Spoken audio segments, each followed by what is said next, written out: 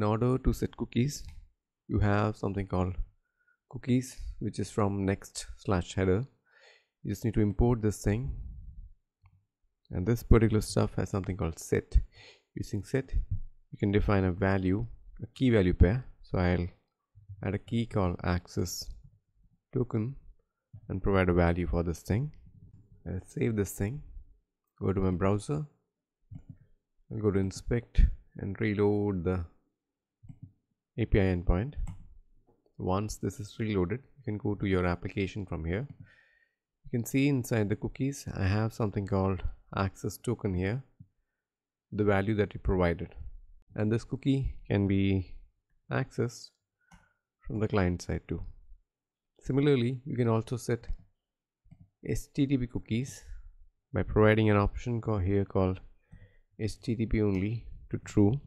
We'll just save this thing, go to the browser, reload the endpoint, go to application.